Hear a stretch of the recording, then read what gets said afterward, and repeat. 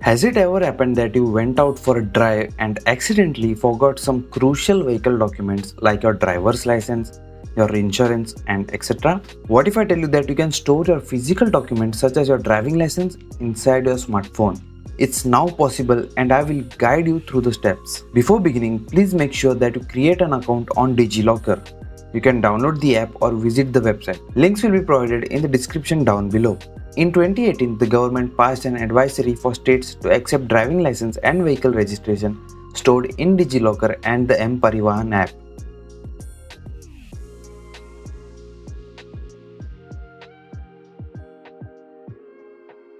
Sign into DigiLocker and then you will receive an OTP on your registered phone number.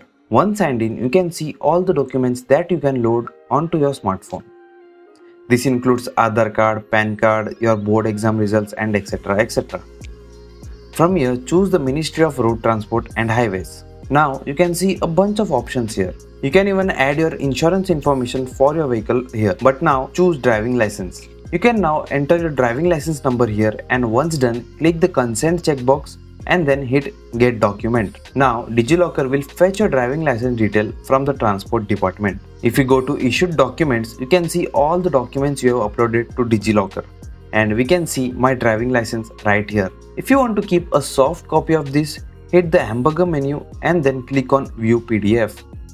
Now click on the download button on the bottom right corner and your license will be downloaded onto your device. So that was it, a few simple steps to keep your driving license safe on your smartphone in case you are scared of losing it or worried about it being stolen.